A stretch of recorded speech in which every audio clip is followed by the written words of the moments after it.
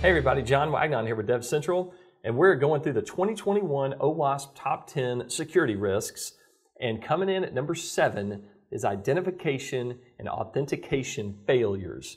All right, so this deals with identification authentication. So this was previously known as broken authentication, and this has slid down the list from the 2017. It was in the second, it was number 2 on the 2017.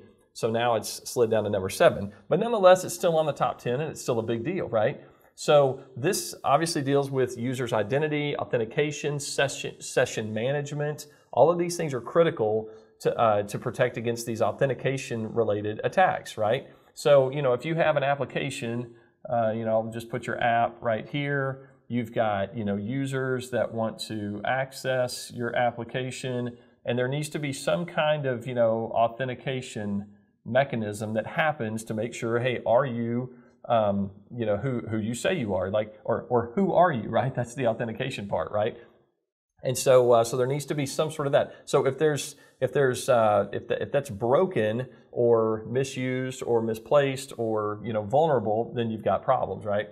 All right. So if the application itself is permits things like credential stuffing attack, where the attacker has a list of valid usernames and passwords, and I'll get into that here in just a second, then you could be vulnerable to this risk. If the application is built in such a way that it permits brute force or other automated attacks, then this could be a problem. Or like if your password policy on your application permits weak or default or well-known passwords, like if you allow someone to just say admin, as the username and password, that's not good, right? There's also the password recovery, so like a credential recovery or forgotten password process, like knowledge base answers. I mean, I've seen this a lot where you say, hey, what was your teacher's name in the first grade, or whatever it is, right? Well, those answers can be found out, and so that could be an unsafe method of password recovery process, right? So things like that, if there's like missing multi-factor authentication, then that's a problem as well. So those are some things to kind of keep in mind. That's what we're talking about here in terms of the authentication related attacks, all right? So I mentioned credential stuffing a second ago, and I'll just go into what that is. Let's say you have, instead of just users, now you have an attacker, right? So an attacker is gonna come after your application, and let's say you have a /login page, and so you got www.whatever/login, and on that page you have user name and then password, right? And you have the little blanks for, hey, type in your username and your password, and all is good, right? Well, what an attacker will do on a credential stuffing attack is he'll get a list of username and password, and you can get these all over the place. You can get them, for free online. You can dig into the dark web and buy these things, like known good usernames and passwords to all kinds of stuff. And what happens is, as human being users, if I'm going to Netflix, then I'm going to type in my username and I'm going to set a password, right? Well, then when I go over to Disney Plus or I go over to some other streaming Hulu channel or whatever, then I'm probably going to use that same username and that same password because I can, and it's easier for me to remember. And so attackers will take advantage of that, and they'll download via these data breach or these exposed usernames and passwords, which happen all the time. They'll get these lists of usernames and password combinations, and then they'll say, hey, I, as the attacker, am going to stuff those usernames and passwords into the application via this login page, here and here, right? So I'm going to use my list of known good usernames and passwords here. So again, let's say that an attacker knows that you as the user have a username and a password that works on like Netflix, right? But they don't know if it works on Disney Plus, or they don't know if it works on, your favorite streaming source.com, right? But because of the human nature of us human users, we tend to reuse these things. And so they're going to take that known good Netflix in this example and use it on your favorite streaming service.com login page, and lo and behold, they're going to find out that, hey, that actually worked because the user used the same credentials, right? Anyway, that's the nature of the credential stuffing attack. I say all that to say if your application is vulnerable to that type of an attack, then that's one of the scenarios that this security risk is talking about. All right. Another one that I'll mention too is about session timeouts. So I'll put just maybe up here. I'm kind of drawing all over the board now, but here we'll say session timeout, right? And this is, let's say you're at the public library, because everyone loves the public library, right? And you go there and you read books and you do all kinds of great stuff. You're studying, you're improving yourself as a human being, and it's awesome. Well, you sit down at the computer there, right? And you do all your work, and that's amazing. And then instead of logging out of the computer, maybe you just close the browser tab and you walk away, right?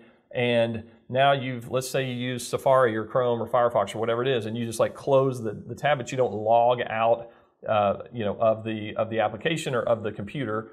And then, so you've walked away, right? Well, then here comes someone else, and then they sit down at the computer and they start typing away, and then that leaves it open for them to steal that session and then start to use that as you and impersonate you. All right, so if the application that you had been accessing doesn't have proper timeouts set, then a user could come in and start using, basically use your session and impersonate you, right? So anyway, so that would be a problem as well. So proper session timeout would be another authentication problem, right? Okay, so how do you guard against this? So wherever possible, you need to implement multi-factor authentication so you can prevent some of this credential stuffing problem, right? So like there's stolen credentials, get reused and all that, everything that I just talked about. If you're the application owner, don't ship the application, don't send it to production with like default credentials, like admin users. Like I said, if you're allowing admin, then that's not good. So change those. Implement password checks on your application. So, you can test for passwords or test for, new passwords or change passwords.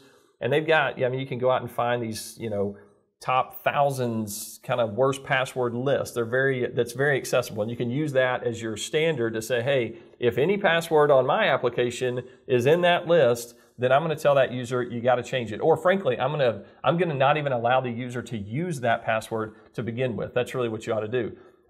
You can align your password length and complexity and rotation policy against some really strong standards. There's a NIST standard, the National Institute of Standards and Technology, NIST 800-63B guidelines outline this. It's in section 5.1.1.